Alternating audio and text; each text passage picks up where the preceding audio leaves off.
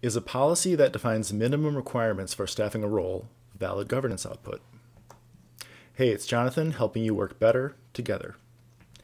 So this question comes from Yves Bertrand on the Holacracy community practice, and I'll read it now.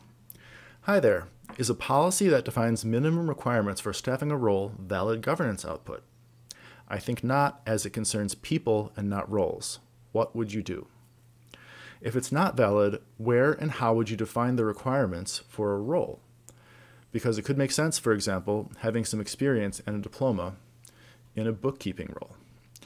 So this is a great question, and it actually points to something pretty nuanced.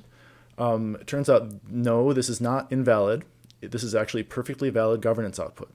And the reason for that is that if you look closely, we're talking about governing roles, not people.